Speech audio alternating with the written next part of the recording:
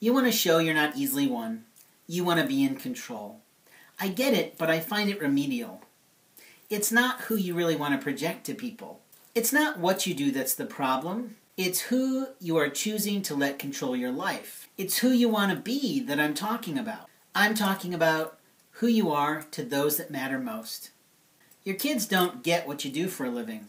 They know you work, but they're not on board with it. It means you won't make time to play with them. It means you won't make your children a priority. You think you are, and you think I'm a jerk. But I'm living for my soul's contentment.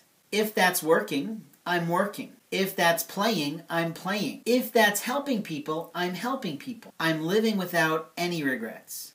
The only way to do that is to prove you are thinking about tomorrow and the impact on relationships with family.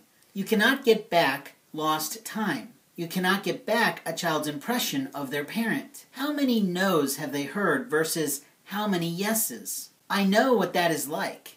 My oldest son is 27 and lives in Japan with his family. I don't want that for my other soon-to-be kids. When you want to prove to kids that you're really there for them, you show them. You work on you, and they'll work too. When you call me, I'll help you put family first.